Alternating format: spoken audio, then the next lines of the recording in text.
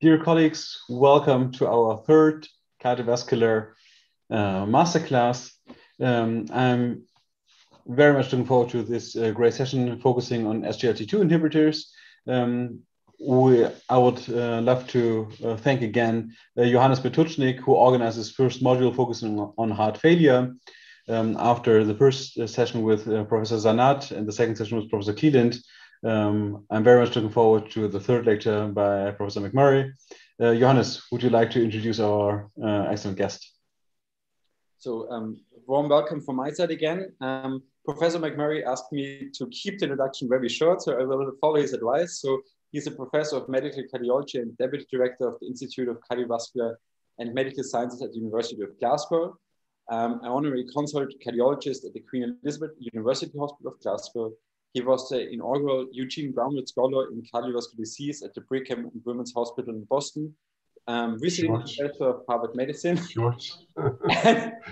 And putting everything aside, for me, it's just very important that talking with colleagues and peers at his research institute, he really takes the time. He makes research better and improves us. And really, thank you very much for taking the time. And we're looking forward to your lecture.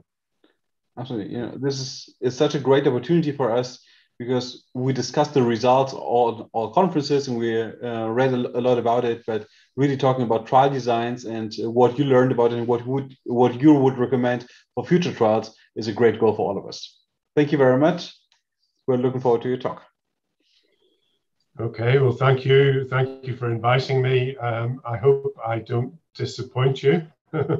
Which is always a risk. So I'm going to put my slides into full screen mode. So I realize that we have quite a mixed audience and that you don't want just a standard talk about the results of trials. So what I thought I would do is talk about some of the things that we've thought about when we looked at the results of the SGLT2 inhibitor trials and comparison of trials and looking forward to future trials.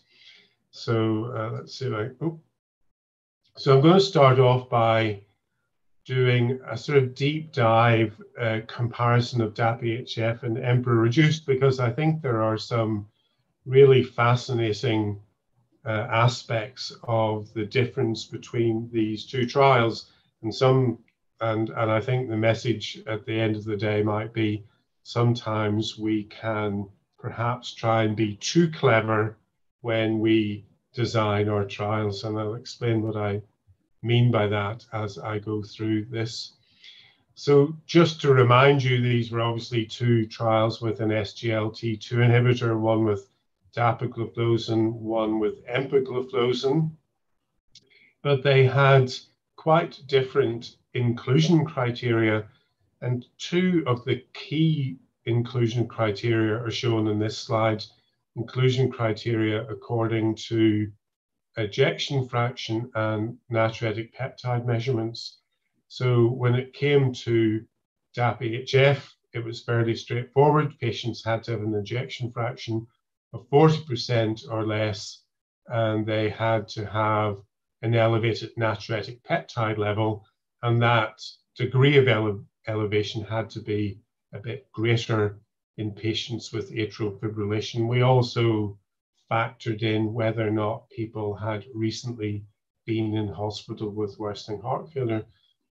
And below you can see the criteria that were used in Emperor reduced. Now they were, as you can see, a bit more complex, and basically you either had to have a very low ejection fraction and a modest elevation in natriuretic peptides, or if your ejection fraction was above 30%, then you had to have really quite large elevations in natriuretic peptide levels.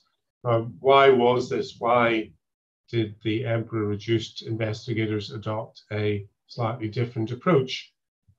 And one of the reasons was that they had decided to conduct a smaller study. They were also keen, therefore, to have a higher event rate. And one way, of course, to elevate event rates is to require patients to have high natriuretic peptide levels, to have low ejection fractions. There were some other differences that are important, and one of those was in relation to glomerular filtration rate. The Emperor-reduced investigators, I think, were very clever and decided to include patients with an eGFR as low as 20 mils per minute, which really was unprecedented at the time for any heart failure trial to include patients with such a low eGFR. And that becomes relevant because in both trials, of course, we had renal endpoints as well as cardiovascular endpoints. And the kidney function that you start with, the level of kidney function, is very important in determining the rate with which renal endpoints will occur. So these are the key baseline characteristics in the two trials. You can see that they were very typical of HFrEF trials. Patients were in their mid to late 60s, and the majority of patients were male because HFrEF seems to be a male disease. You can see, as would be expected by the protocol mandated inclusion criteria, people in Emperor-reduced had a somewhat lower average ejection fraction. And in fact, a 4-point difference is a very large difference. And patients in Emperor-reduced, again, according to the protocol, had a much higher natriuretic peptide level. There are some anomalies here that are always interesting to look at. So you might have expected, with a lower ejection fraction and higher natriuretic peptide levels, that more patients in Emperor-reduced would have more severe symptoms, would have worse NYHA functional classification, but we didn't see that. And there are probably two reasons for that. One is that objective measures of severity don't necessarily correlate with symptoms in heart failure, although there is a sort of general correlation or association. But also NYHA class is very investigator determined, and we see really striking differences in the way that investigators characterize patients by NYHA class in different parts of the world. And for example, in the former Eastern European countries, you will typically see patients who otherwise look the same as patients in Western Europe and North America, who are when very similar looking patients in Western Europe and the US and Canada will actually be described as NYHA class 2. So NYHA class is a rather curious characteristic in clinical trials. You can see that the Emperor-reduced trial had a few more patients with diabetes. Again, as you would expect from the inclusion criteria, had a lower average eGFR, 62 versus 66 mils per minute. Again, a 4 mil per minute difference is quite a large difference. So the inclusion criteria really made some resulted in some important differences in the baseline characteristics.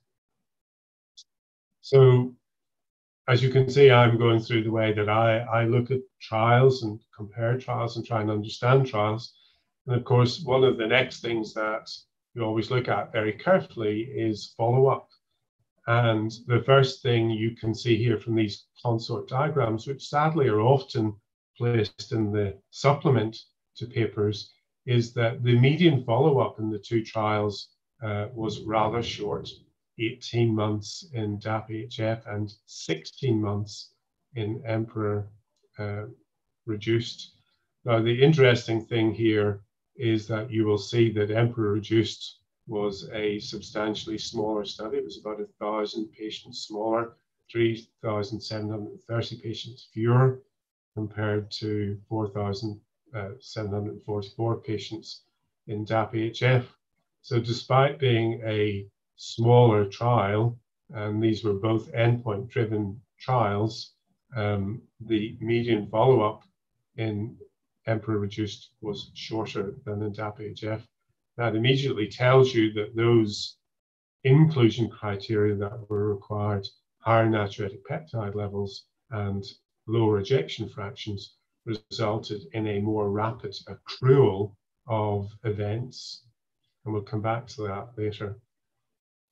And then the other thing, of course, I would always look at is the rate of discontinuation of randomized therapy. And here there is a surprising, and to my mind, unexplained difference between the two trials. There was a much larger, a higher rate of study drug discontinuation in Emperor reduced compared to DAPA-HF. And again, we'll come back to why this might be relevant later on. Once again, this is often very different in different regions of the world. So where you do your trials, the countries that you include can be very important when it comes to adherence to therapy. And then the last thing to look at is the vital status at the end of the trial. The number of patients where vital status is unknown is particularly important. And again, there is quite a difference between the two trials. In DAPA-HF, there were only 2 patients with unknown vital status at the end of the study. In Emperor reduced, there were 21. Now you might think, well, why does this matter? Well, this matters to regulators a lot. And in fact, there are prominent examples of medicinal products that have not been approved because of substantial unknown vital status. And one of the reasons why that matters is that some of you may have heard of the concept of a sort of tipping point analysis, whereby, for example, a regulator might assume that all 10 patients in the placebo group with unknown vital status are alive, and that all 11 patients with unknown vital status in the empagliflozin group are dead. And if they then reanalyze the data using those assumptions, you may see, for example, loss of a significant clinical benefit. So unknown vital status, very important. If there are a lot of patients with unknown vital status, it can really harm the integrity of the trial and the regulatory perspective on a trial. So here are the overall results, and I suppose the headline result is that if we look at the composite of cardiovascular death or heart failure hospitalization, this was in fact the primary endpoint in Emperor reduced. It was the first secondary endpoint in DAPA-HF. You can see that if you look at the hazard ratio, that the two trials really showed a remarkably similar result. 25% relative risk reduction, highly statistically significant in the two trials. Our primary endpoint in DAPA-HF was a composite of cardiovascular death or a worsening heart failure event, reflecting a sort of evolution in composite endpoints in heart failure trials, because we are repeatedly told by colleagues around the world that there are many attempts now being made to treat worsening heart failure in the community or in hospital settings that don't involve a formal admission to a ward. And that is why that we included a broader composite, which was cardiovascular death, heart failure, hospitalization, or a worsening heart failure event that required intravenous therapy but did not lead to hospital admission. Now, in fact, there were actually relatively few of those as additional first events. And in fact, the hazard ratio for our primary endpoint using that expanded composite outcome was 0.74. So you can see the rest of the outcomes here, and we'll come back to those. Now, it's interesting, what is also fascinating if you do clinical trials is to see that they become a bit of a propaganda war. and that sponsors often start to try and present the results of trials in a way that they think is favorable, particularly if there's a comparator trial around. And I was struck by this graphic that came out within about 2 minutes of the presentation of Emperor Reduced. And as you can see here, one of the interesting sort of differences that there seems to be between the two trials, according to this graphic, is that there is this substantial reduction in total heart failure hospitalizations, which is something that we had not actually designated as an endpoint in DAPHF. And in fact, we had, like many trials today in heart failure do, said that we would look at total events. So not just time to first events. Again, if you don't understand the difference between that, think of a patient with heart failure who might be admitted to hospital, get better, get discharged, go home, be readmitted to hospital with worsening heart failure 3 months later, again recover, get discharged, and then sadly perhaps die suddenly 6 months after that. So that patient's had 3 events. In our traditional time to first event analysis, which is generally what you see when you see clinical trials presented, the event that counts in that patient is heart failure hospitalization. That was the first event.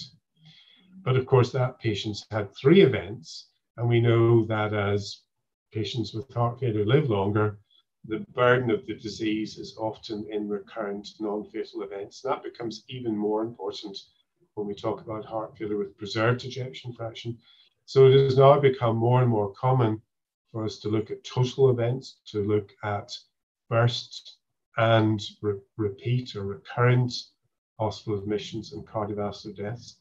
And we said that we would do that using this statistical approach, the LYY method. And again, you can see that the treatment effect was essentially identical.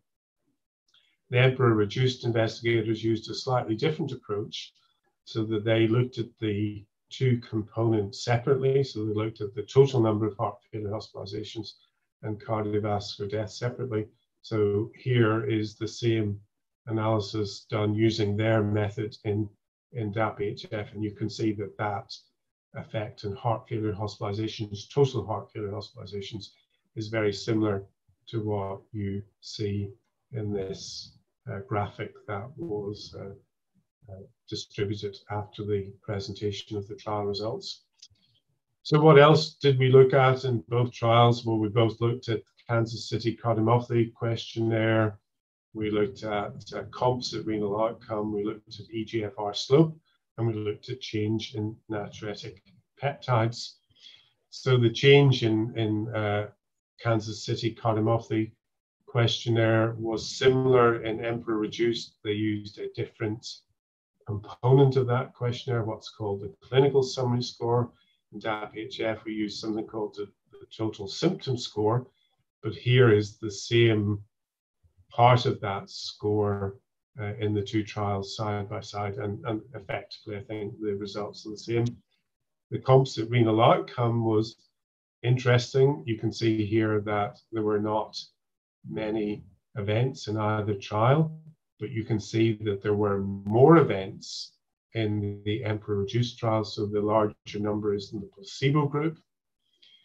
And even though the Emperor Reduced trial had shorter follow-up, you can see that in the placebo group there were more renal events. And that almost certainly reflects 2 things. One is the worse starting renal function on average in patients in Emperor Reduced, and the fact that patients with an eGFR as low as 20 mils per minute were included, but also because the definition of end-stage kidney disease or a worsening kidney function was slightly different in 2 trials. And the most important difference here was that in DAPHF, we required patients to have a 50% or greater decline in eGFR to contribute to this composite outcome, whereas it was only a 40% decline in the emperor-reduced trial. And of course, more patients will have a 40% decline in eGFR than a 50% decline in the eGFR. So often, strangely enough, little differences in the way that you construct composite endpoints can lead to what some people will perceive to be important differences in the effect of treatment. The eGFR slopes, this is the chronic slope, didn't really differ between the two drugs. So both drugs resulted in a slower rate of decline in eGFR over time compared to placebo. Very interesting finding. And then maybe another, and I think somewhat ignored finding in the two trials, was of a rather modest, if any, effect on NT-proBNP.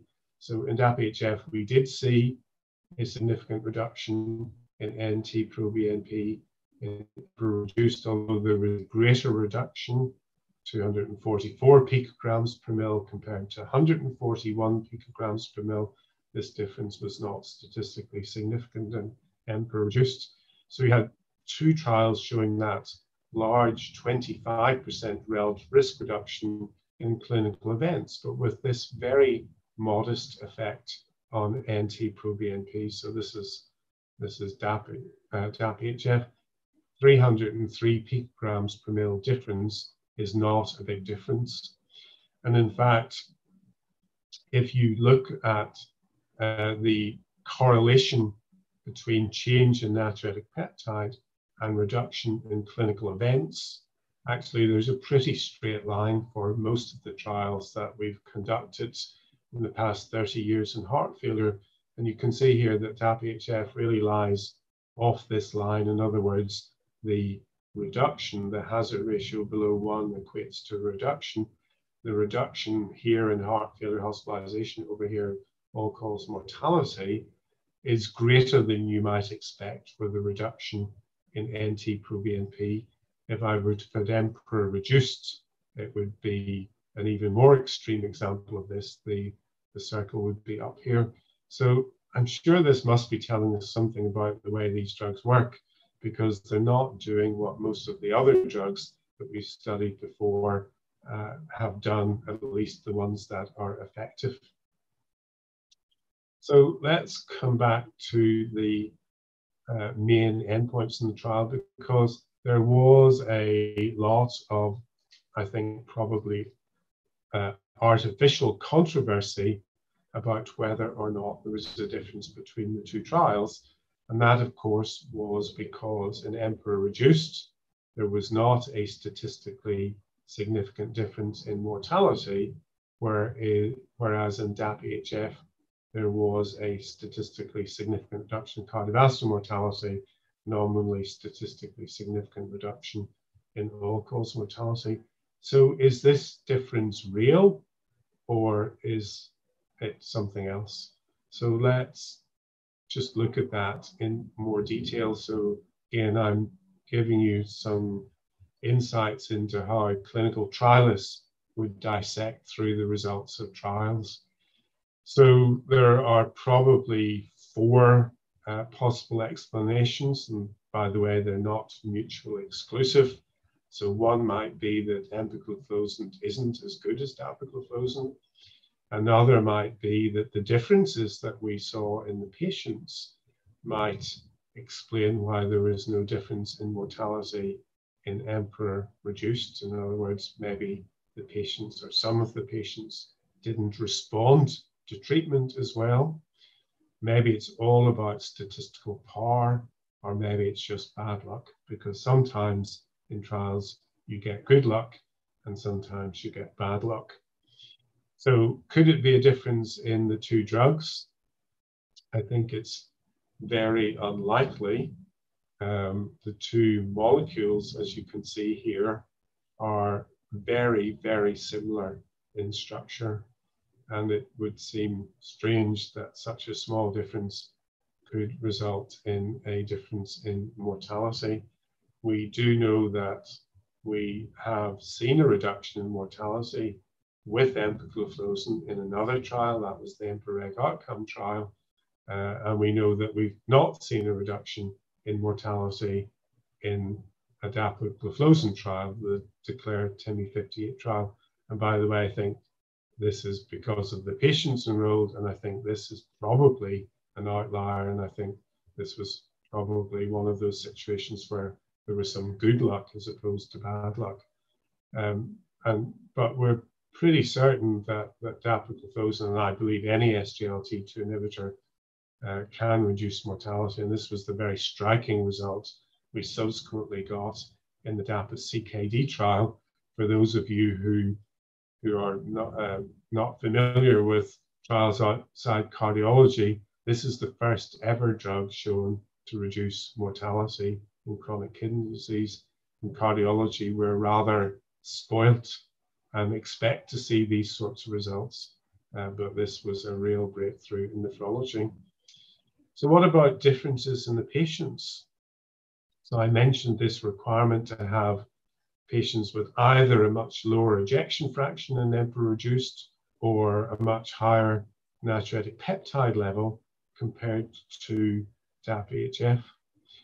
It's possible that this might have played a role. So here is what we think is the best way to look at the effect of treatment according to a continuous variable, so like ejection fraction, age, blood pressure. So the x-axis here shows you left ventricular ejection fraction. The y-axis is cardiovascular death. This is in this panel. This is a hazard ratio. A hazard ratio of 1 is shown by the horizontal red dotted line. If the hazard ratio is below 1, that indicates a benefit of dapagliflozin over placebo. The green horizontal line is a continuous hazard ratio, and the gray shaded area is the 95% confidence interval around the hazard ratio. So of course the hazard ratio, the 95% confidence interval is quite wide at this lower end of the range because we did not have many patients with an ejection fraction of 12 or 13%.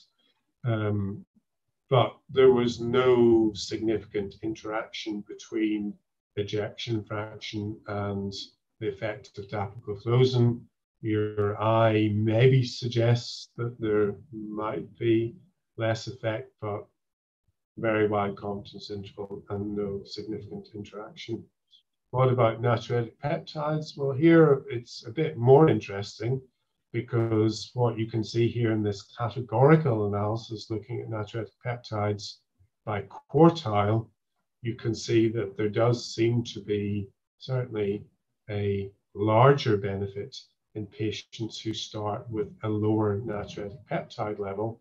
Now, again, this interaction is not statistically significant, although we could argue about what the appropriate p-value is for determining whether or not there's a possible interaction between the baseline variable and the effect of treatment. And some people would regard this as highly suggestive. And again, if you look at this in the same way, this is for the primary endpoint, you can see the continuous hazard ratio shown here in black, 95% confidence intervals in gray. The red dotted line here is the overall hazard ratio in the trial, 0.74. And again, perhaps the impression that there is more benefit in patients with a lower natriuretic peptide level, but again, very wide confidence interval here. So what about whether is it just a question of statistical power? And here I think we are on much more solid ground, because if you remember, I mentioned that EMPA-reduced was a much smaller study, 3,700 patients instead of 4,700 patients. That is a very considerable difference in size. I mentioned that it had a shorter follow-up, And that becomes important because when you look at fatal events, they tend to occur later in follow-up. You accumulate more deaths with longer follow-up than with shorter follow-up. So you're always going to, if you have short follow-up, have a relatively modest number of deaths.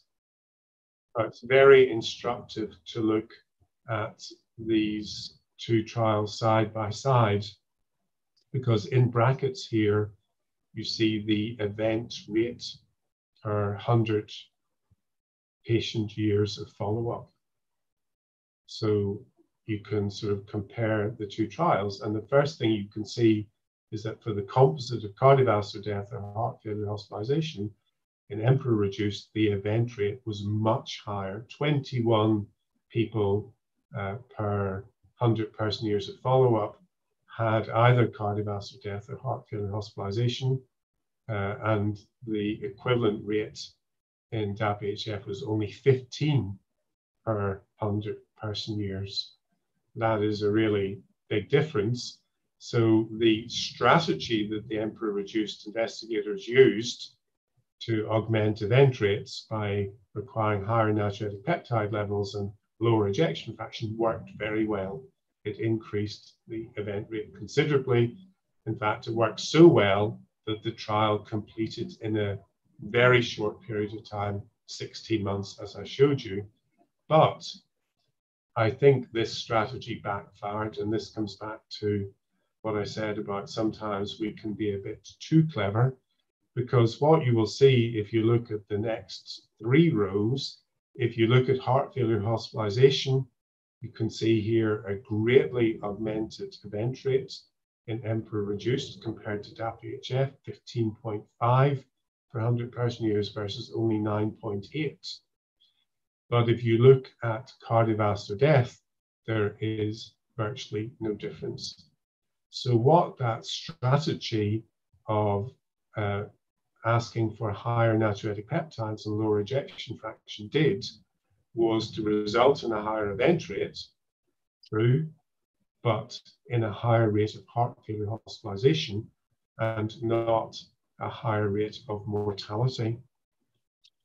So suddenly what you had then was a smaller trial with a shorter follow-up, and actually not with any more, not with a higher cardiovascular death rate, not with a higher overall mortality rate.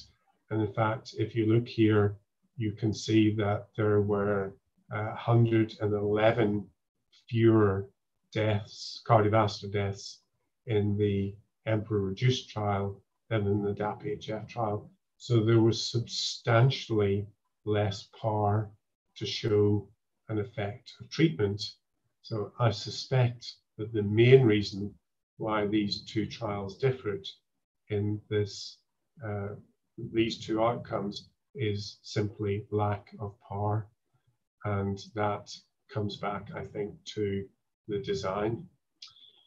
So I think this is probably the main reason for that. Now, there are 1 or 2 other things maybe worth mentioning. So I've sort of said the first 4 things in this, but also don't forget the study drug discontinuation rate, because of course, if you have more people stopping active therapy, you cannot show a benefit of treatment, and then that again is going to harm the power of the study.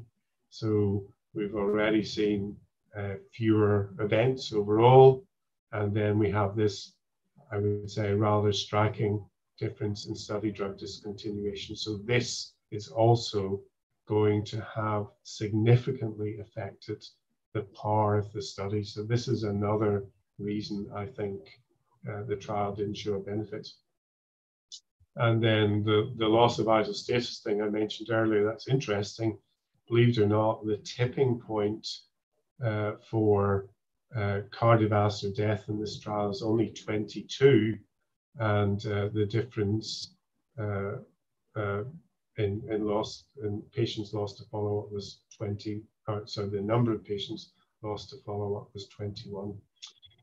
So the trials, I think, should be considered together, and I think collectively they do give a consistent message. And I think, in my own view at least, the difference in cardiovascular death and all-cause mortality is probably just about numbers of events. And I'm certainly happy that we've decided to take that perspective in the new guidelines, to consider these trials together, to consider the meta-analysis of these trials, and therefore to give SGLT2 inhibitors a very strong recommendation. I just want to say one or two other things. So people always ask about subgroups. I hate doing subgroup analysis, but we're always forced to do it. These are the subgroup analyses that we pre-specified in DAPIHF. Immediately you show a subgroup analysis like this. Somebody says, oh, look at patients in class 3 and 4. They did not benefit as much as patients in class 2. Well, that's not what this subgroup analysis shows. A lot of people think it's about whether the upper 95% confidence interval crosses the line of unity. It's not. It's about the interaction p-value, and the interaction p-value here is not significant. And you've got to remember that when you do subgroup analyses, these are underpowered.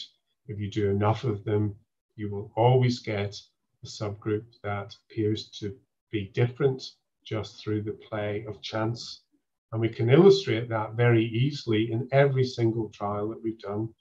So here's DAPIHF. I'm looking at heart failure and hospitalization. Here are 12 subgroups.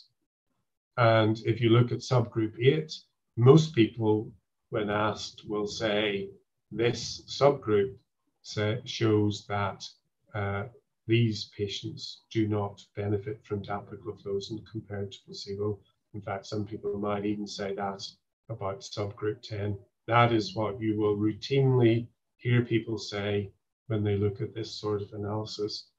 But in fact, what these 12 subgroups are month of birth. So in fact, group 8 here are people who are born in August.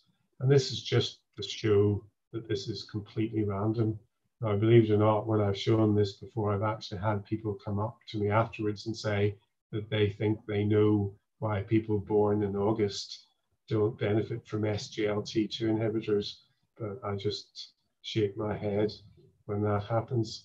I think another thing when you look at clinical trials and you explain clinical trials and when you talk to your colleagues about them, it's always trying to give some sort of context. And one of the things that I did not realize was that the diabetes world, our colleagues, endocrinology colleagues who'd done many trials with these drugs before we used them in heart failure, had not appreciated how different the population that we look after is. So to try and help them understand this, what I did was I put the event rate here. So this is per 1,000 person years of follow-up, heart failure hospitalization, cardiovascular death or heart failure hospitalization. Here are 4 of the best known type 2 diabetes trials with these drugs. And then at the bottom here, you can see DAPIHF.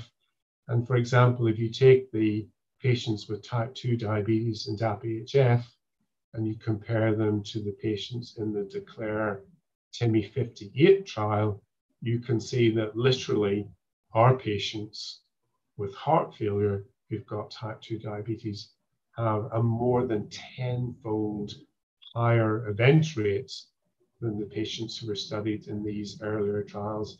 This is really completely different population, much, much higher risk, and of course, much, much larger absolute risk reductions in patients with heart failure. And again, another perspective is to look at other types of treatment that we've used in heart failure. And obviously one of our most recent breakthroughs was in paradigm heart failure.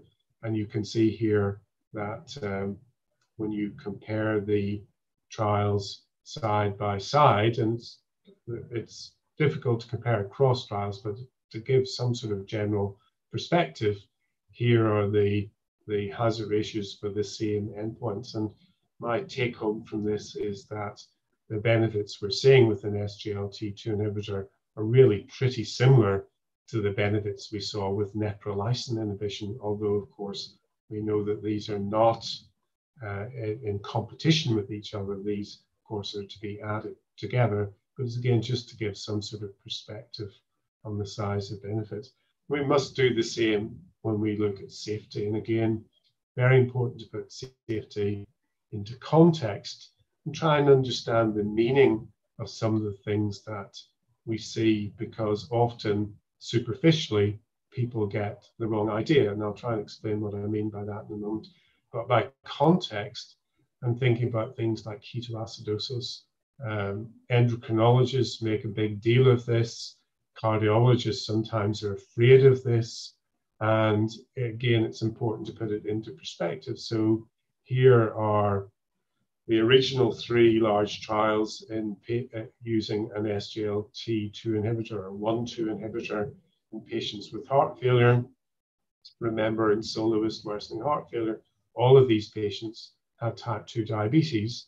And you can see that there were very, very few episodes of ketoacidosis, 2 versus 4, 3 versus 0, none at all in Emperor reduced. We haven't seen a single case of ketoacidosis in a patient without type 2 diabetes. And again, to give some perspective in that, on that, I've looked at the risk of angioedema, which we collected very carefully in the Valiant trial, where we compared captopril, valsartan, and the combination, and in the Paradigm trial, where there was a concern about neprilysin inhibition causing angioedema. So again, we collected in a very systematic way episodes of angioedema, and you can see here that the rate of ketoacidosis is no greater, and in fact probably less than the risk of angioedema, again just to give a perspective on the frequency of this adverse event. And then I said, trying to understand and interpret findings properly, one of the things that sometimes causes concern with all of the drugs that we use in heart failure is their effect on kidney function. And with SGLT2 inhibitors in all of the trials, we see an early reduction in EGFR. It's usually very small. Very importantly, rarely is greater, and it's usually less, in fact, in people who start with a lower EGFR. It partially reverses, but it does not have the same meaning as a spontaneous decline in kidney function over time. And you can show that by looking at the risk of the primary endpoint in DAPA-HF here in patients who have a greater than 10% decline in EGFR by 14 days versus patients who do not have a greater than 10% decline in EGFR from baseline to 14 days. So if you're in the placebo group and your EGFR falls by more than 10% over the first 14 days after you're randomized, you have a 61% greater risk subsequently of experiencing the primary composite endpoint. On the other hand, if you're in the dapagliflozin group and your EGFR falls by more than 10% in the first 14 days after randomization, your subsequent risk of experiencing the primary composite endpoint is, as you can see here, 27% less. So this small decline in EGFR early on really has no consequence in patients treated with an SGLT2 inhibitor. In fact, it may even be an indicator of the favorable pharmacological action of the drug. So again, it's very important to try and understand these changes. I had not appreciated that many GPs thought that the reason we didn't give SGLT2 inhibitors to patients with an eGFR below 60 was because of safety concerns about kidney function, whereas of course it was because originally when these drugs were used as glucose-lowering therapy, we knew that their glucose-lowering efficacy declined when the eGFR fell below 60, and that's why in many countries they were not recommended in patients with type 2 diabetes when the eGFR was below 60, and quite understandably, many primary care doctors thought that was because of a safety concern instead of a glucose-lowering efficacy consideration. So often you have to be very careful and try and understand and explain some of what people believe are safety signals that you see in trials. So I'm going to finish up about HFrEF and SGLT2 inhibitors to say that there's an awful lot more that we've been learning about these drugs, including that they can actually reduce the risk of developing new diabetes, reduce uric acid, reduce the need for uric acid lowering therapies. I'm sure you all know about the fact that they reduce the risk of hyperkalemia. They have some very interesting effects on hemoglobin and anemia, and in fact reduce the risk of developing new anemia, although we're learning some very interesting things about the effect of these drugs on iron metabolism, and it may be that we need to think about using SGLT2 inhibitors in conjunction with iron therapy as well. So I'll very quickly speed up now and try and look at the more recent trials. Well, you all know, because this trial was led by Stefan Anker, that there's another large trial in patients with heart failure and an ejection fraction above 40%, and that is the appropriately named for Stefan Emperor Preserved trial. That was the sister trial of Emperor Reduced, much bigger, as you can see here, than Emperor Reduced, reflecting the fact that the event rate in these patients is lower. I won't go through the design, but again, patients with an eGFR as low as 20 mils per minute.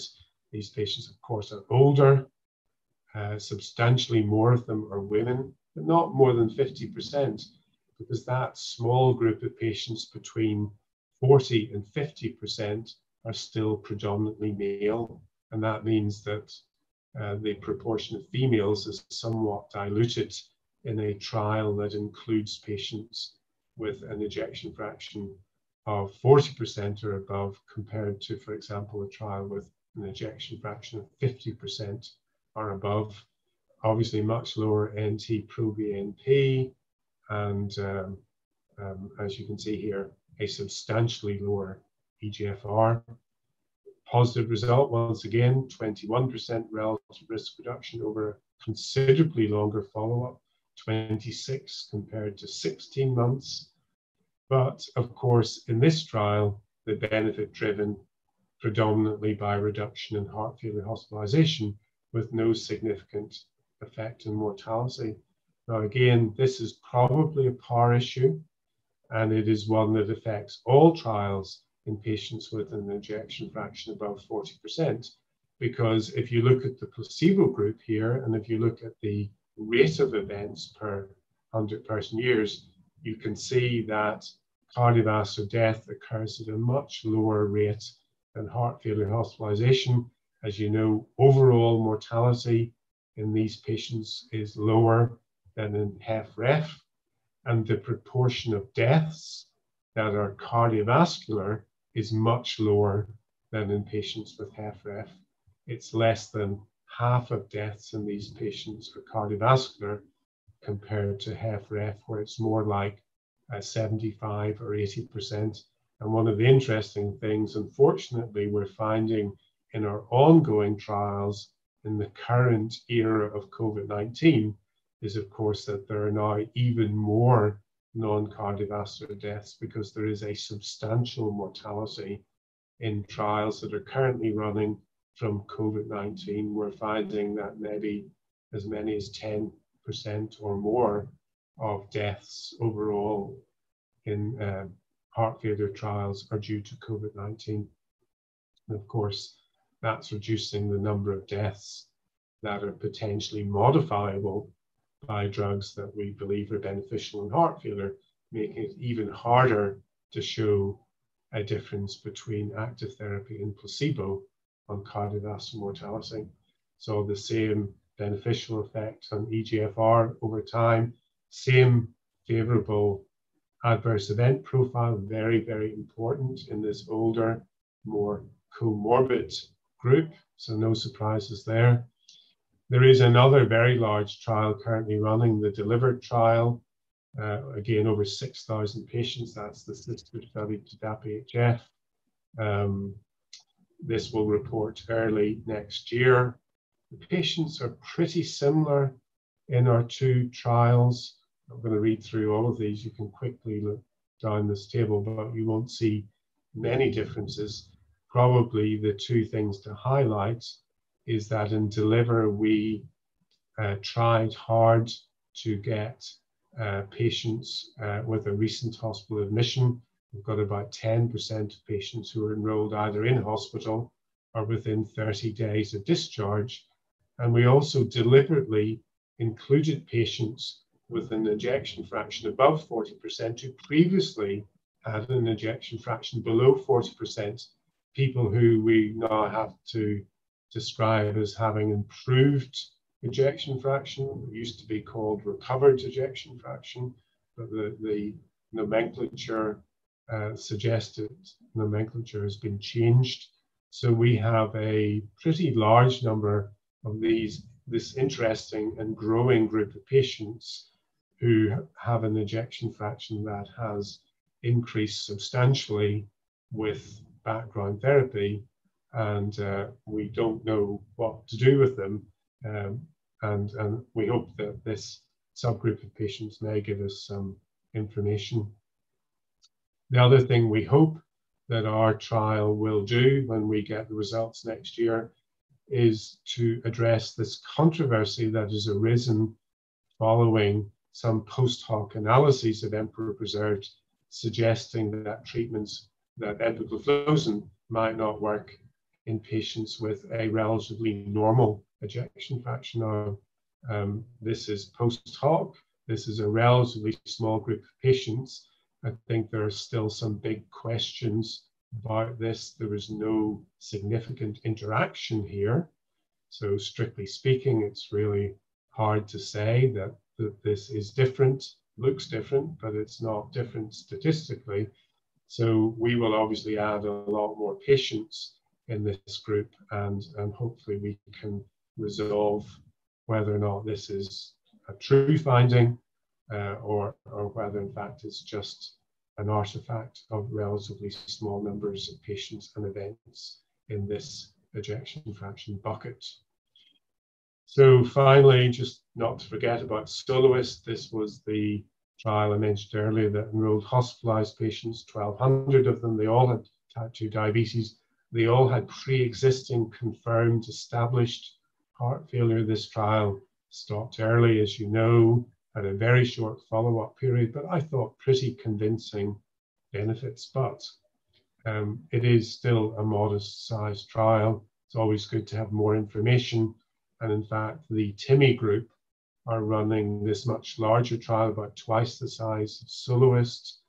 This trial is enrolling patients without type 2 diabetes, as well as those with type 2 diabetes. And it's also enrolling patients who presented with new onset heart failure. And very importantly, it's including patients very early after admission, from 24 hours after admission onwards. SOLOIST, as you know, about half the patients were enrolled after discharge, within 3 days of discharge. Half were started on treatment, study drug, just before discharge, but treatment was not initiated early.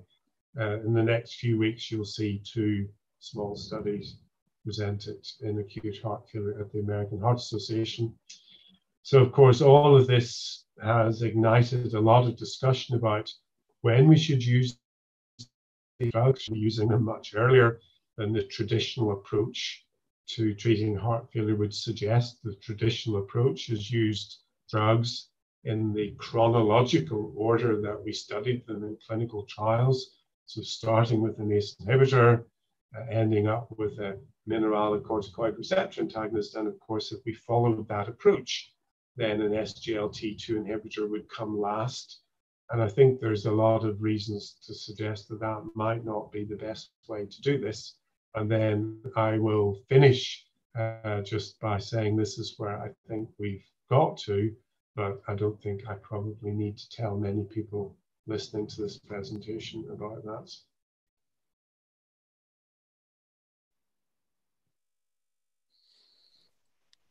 Thank you very much.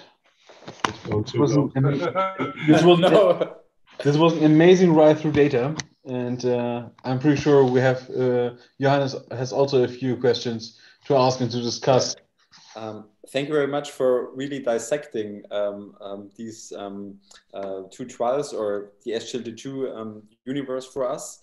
And I hope we have time for a few questions. And for the next lecture, it would be really interesting to hear your view about, for example, Paradise MI, Ephesus, Reminder, and compare those trials and why Paradise did not show effects. But let's start here. I would say it did show an effect, but we could discuss that. I know why it didn't meet its primary endpoint, yeah. But okay. Sorry. So, talking about really what you showed us, the difference between DAPA-HF and MPRA reduced, and talking about the sweet spot when you design a clinical trial where you will look for patients that are actually sick enough that they produce endpoints, so to speak, and healthy enough that they show the benefit of your IMP that you want to show. But for you and in your clinic, would you say there is, apart from kidney function and this gap between 20 and 30 in eGFR, a difference or a patient where you will consider or would consider DAPA over MPA or MPA over DAPA? No, not at all. So I truthfully don't think there's any difference between the two drugs.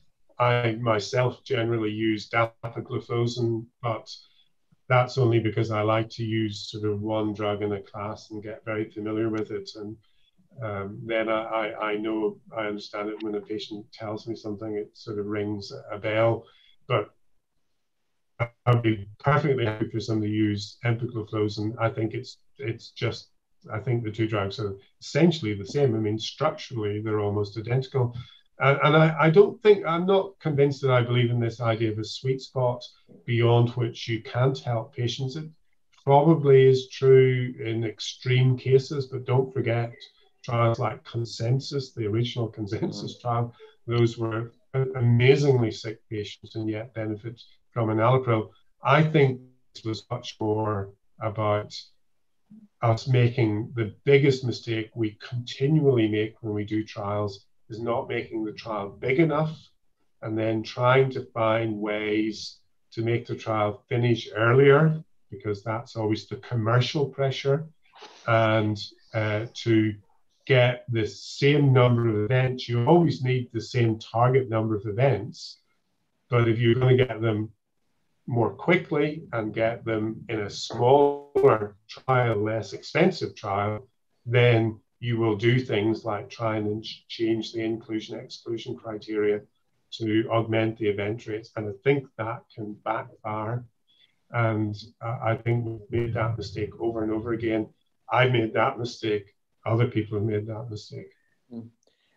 Talking up on the points of event rates, maybe you can guide us a little bit through the process when designing DAPA. Was it ever, was there a discussion about the endpoint and sticking to first event of hospitalization and not going for recurrent events, that when you look at the data you already have on dapagliflozin, that you really want to show an effect on mortality and not have too many events of hospitalizations?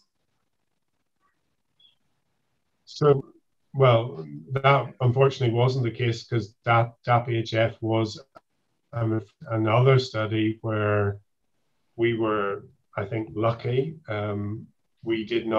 I could not get enough money from, or AstraZeneca didn't have enough money to spend to do a really big mortality trial. So the trial was powered on the basis of the composite outcome. When we did Paradigm, the trial was powered on the basis of cardiovascular mortality. So although the primary endpoint was the same composite, the power, the number of events that we continued until we achieved our target number was cardiovascular deaths.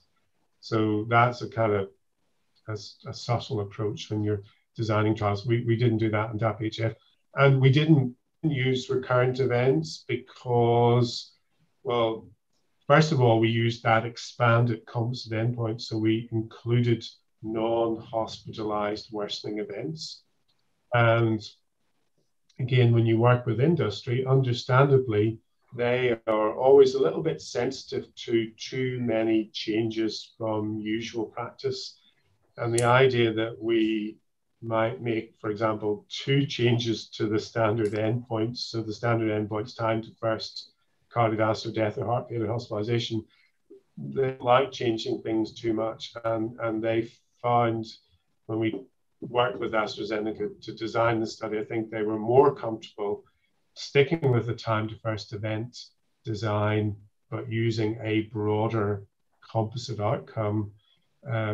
We were success in HFpEF in thinking about recurrent events, because recurrent events adds a lot more in HFpEF than it does in HFrEF. Because in a relatively short term HFrEF trial, you don't get that many more recurrent events. But in HFpEF, where the mortality rate's much lower, if you're alive and you've got heart failure, what's going to happen? You're going to get admitted over and over again. So the recurrent events approach makes more sense in HFpEF perhaps than it does in HFrEF. There is one question from the chat before we continue, Hannes.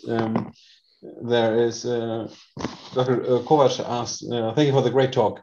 Are you aware of any RCTs which had a high enough missing outcome rate that the approval of the drug was denied by the regulatory agencies due to the tipping point analysis? Atlas ACS is probably the best known example. So this was a study with apixaban in acute coronary syndromes, and there were almost as many, or maybe even as many, I can't remember the exact numbers, unknown vital status as there were deaths in the trial, and that was just, so the FDA turned that trial down for that reason. Okay. Regarding the question Johannes asked and the point you made, focusing on the population size, the trial size, which is of course related to the event rate, but also related to the endpoint you choose. And would you again choose worsening heart failure as an endpoint? And why did you do so? So this is especially not only having heart failure hospitalization, but having this addendum of the worsening. So I probably wouldn't, because it added a handful, like I can't remember, 11 or something additional first events. So it actually made very, very little difference. But the reason we did it was if you work in the clinical trial world, which is a global world, some of our trials have 40 or 50 countries, what you repeatedly hear from other places outside Europe is that there's a very strong emphasis, particularly in the US, on not admitting patients to hospital with worsening heart failure. US hospitals, as you know, suffer a financial penalty if, for example, a patient is readmitted soon after discharge. So they have often set up elaborate structures to treat patients in a ambulatory care or non-ward setting for worsening heart failure. So they have special rooms in the hospital where patients can come to get intravenous treatment. So it was really to reflect the fact that in some places there's a change in the healthcare environment to try and limit the number of hospital admissions.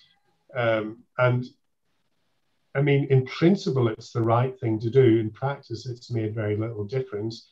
In principle, it's the right thing to do because the interesting thing that we found in both DZHK and in Paradigm is that an episode of worsening heart failure is very bad news. So whether it's in your outpatient clinic or the patient's admitted to hospital, it's got almost the same prognostic significance. So if I see a patient in my clinic and they tell me they're a bit more breathless or their ankles are a bit more swollen, and I double their dose of diuretic, or I add another drug, if, for example, if they're not on an MRA, I start them on Flarinone or whatever, just doing that identifies that as a patient who, in the next short period of time, 1.5 to 2 years, is going to have a 3 or 4-fold higher risk of dying. And that risk in the outpatient is not very different than in a patient admitted to the ward.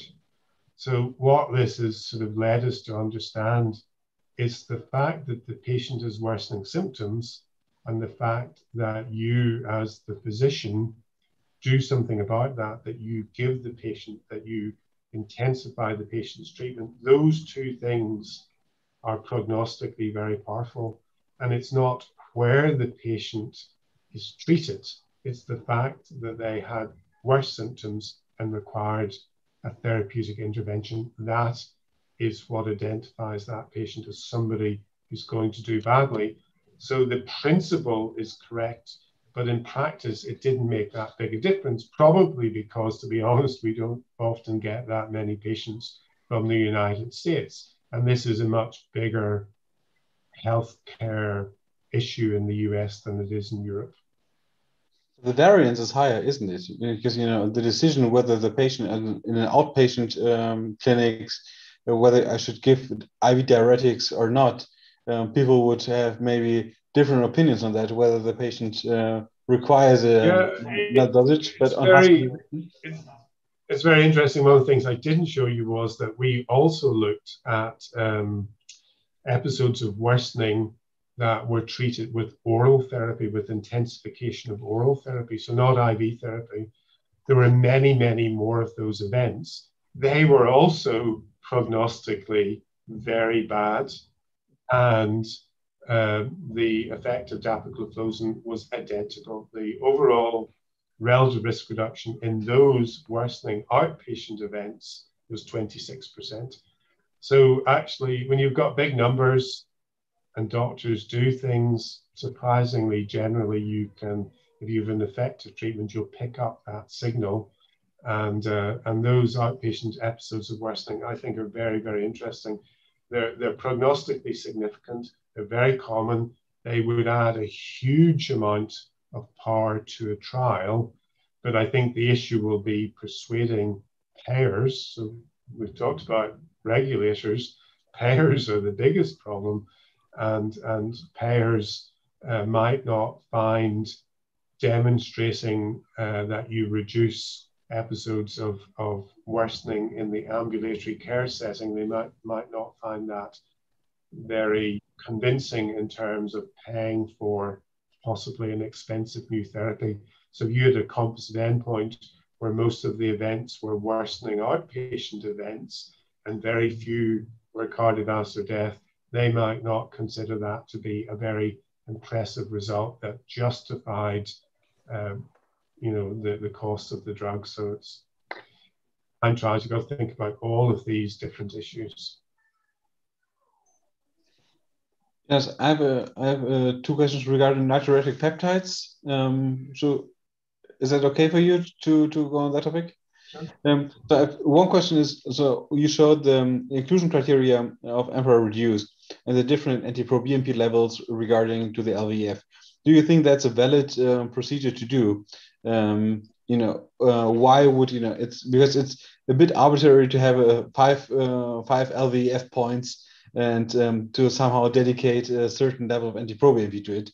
That would be question one. And question two, do you think that there are surrogate parameters or surrogate endpoints instead of hard endpoints that were picked in these two trials for future trials? Because I thought that, you know, we have this in HFpEF trials. We had that with Entresto, which didn't work that good, to reduce the level of NT-proBNP. But you showed in these two trials that we see an effect on hard outcomes, but we don't see an effect on NT-proBNP. So what do you think about surrogate endpoints? So I'll answer your first question first. So I think that idea of requiring, you know, different NT-proBNP levels for different ejection fractions is a smart idea, you know, clever idea. It's a great way if you've got a small trial to increase the event rate. But as you can see, it really backfired because all it did was increase the heart failure hospitalization rate.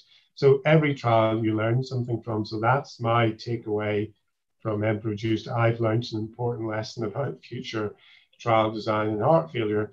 In terms of surrogate outcomes, I think you're absolutely right. So we have drugs that we know improve ejection fraction.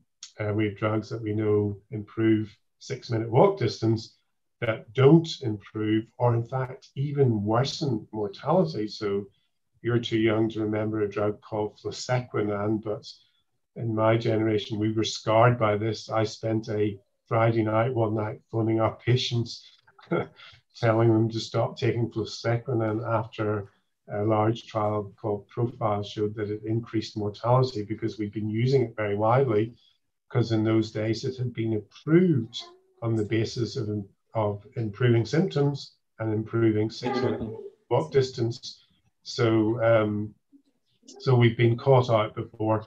And you're right, now we're seeing it the other way around here. Here's a drug that has got a very striking morbidity, mortality benefit, but actually had a very modest effect on NT-proBNP. And if we'd done our traditional phase 2 development program with SGLT2 inhibitors, we might never have studied them in heart failure, because somebody would have said they were very disappointed by the small effect that they had on NT-proBNP. So you cannot replace phase 3 trials. And to be honest, my advice always to pharmaceutical companies is find a dose that the patient can tolerate, and as long as you know that it engages the targets that it's meant to act on, then try and go straight to phase 3, because all phase 2 does, phase 2 meaning looking at surrogate outcomes, is, I think, create confusion. You either get disappointed, and of course you may throw away a good drug, or you think you've got something good only to then be disappointed in phase 3, but you spent a long time and a lot of money. Don't forget, in the short patent life of the drug, time is money.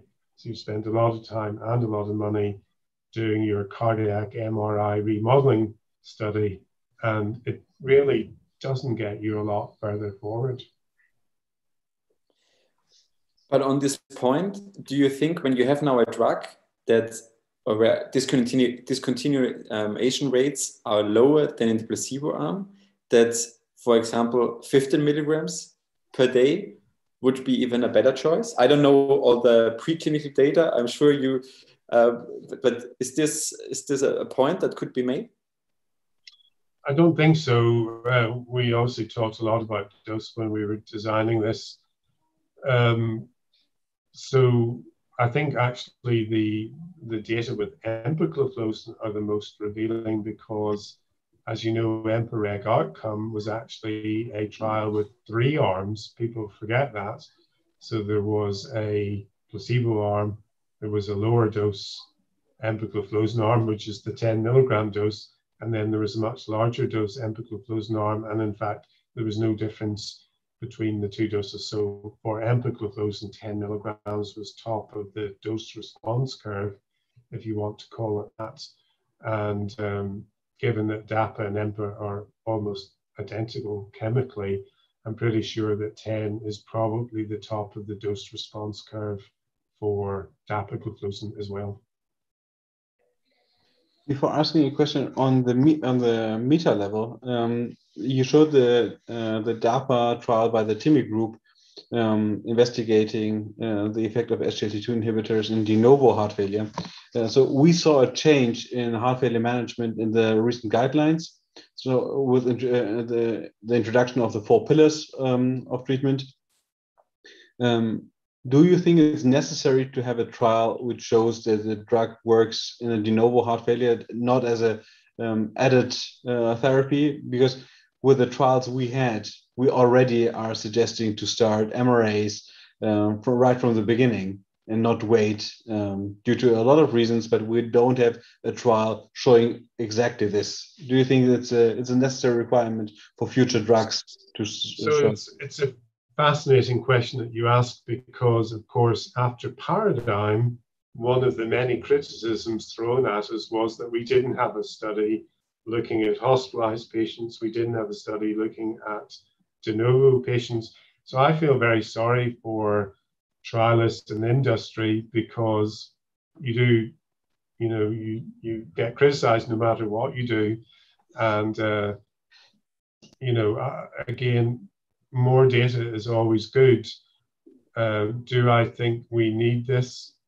Probably not, because I frankly think that a hospitalized heart failure patient is the same patient. I mean, one day they're walking along the road in Glasgow, 2 weeks later they're breathless and they're in hospital, and a week after that they're back home walking along the road again. It's the same person, it's the same disease. And I've always got very confused and quite annoyed by my colleagues who want to make a big deal of what they call acute heart failure versus chronic heart failure. I think these are the same patients. So in that sense, from my clinical perspective, I agree with you.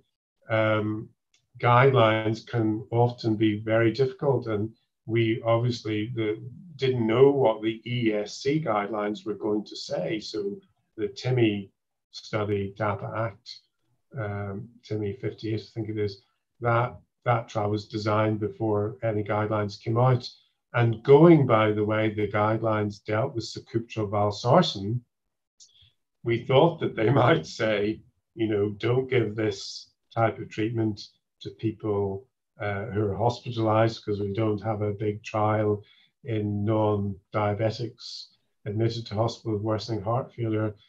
We don't know about de novo patients, because that's the way the guidelines are dealt with sacubitril valsartan. So I think the trial was designed for the right reasons, but let's see. I mean, the proof will be whether it manages to successfully complete enrollment. I think that's is there another burning question, Javed? Or? Okay, I have two. Okay, one is you said you don't like subgroup analyses, and then you showed us some interaction analyses. And for example, one of the slides I liked very much was the early dip effect on EGFR. So what kind of analysis, besides the primary and secondary outcomes, do you prefer to have a look on, and which one would you say it's only part of the marketing strategy? And the second is we hear a lot about patient-reported outcome measures. What do you think about them, and how do you include them in the study designs and trial designs in your mind for future trials? So then I'm done.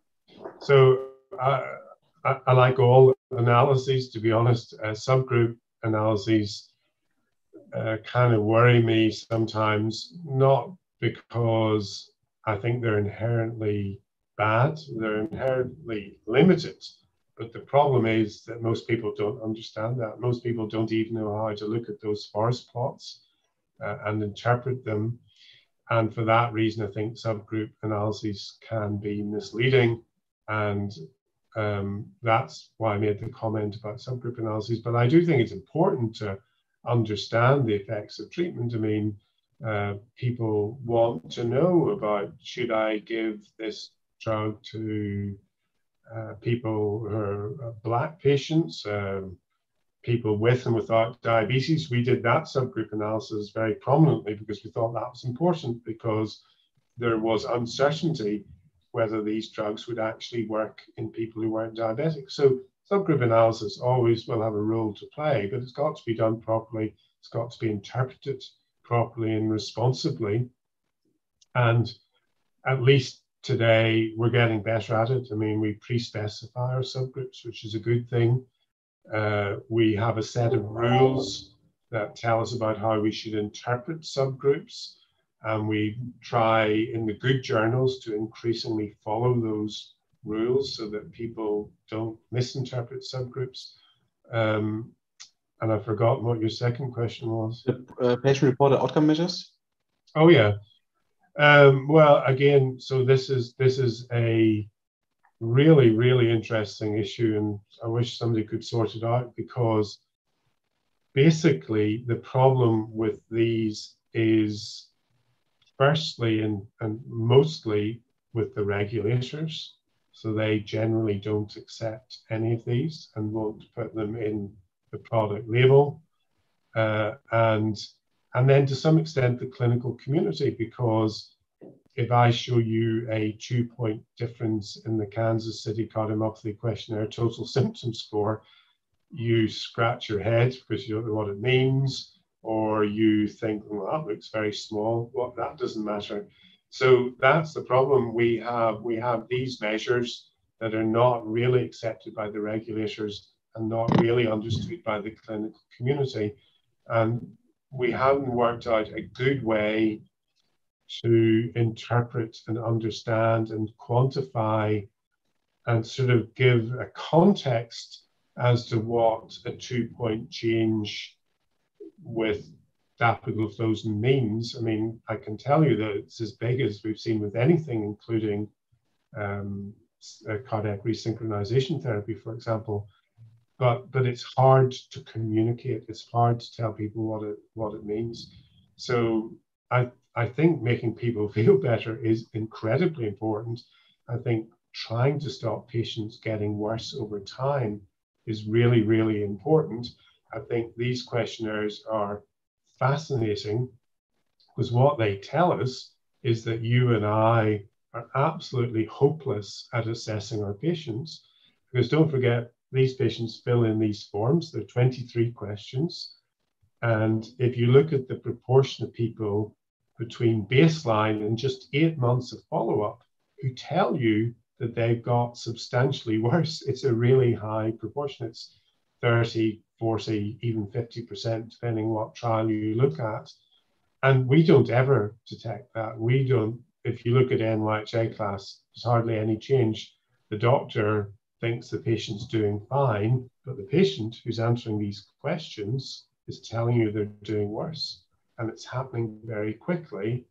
And there's a huge disconnect between what we think and what they're telling us. And we're not really looking at that. And it's a whole area that needs a lot more research, but it's hard to get people interested in it.